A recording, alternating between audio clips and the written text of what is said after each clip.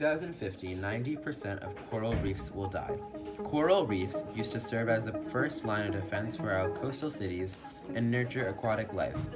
Coral bleaching is caused by the rising temperatures of water, ocean acidification, and ocean pollutants.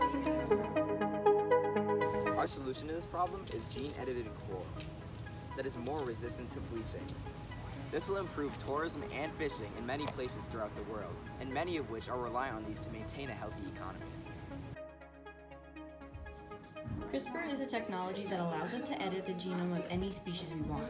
Our team would be able to use this technology in an eco-friendly and ethical way. Since no one else has addressed this extent of intervention for the coral reefs, we would help to lead the future into this field.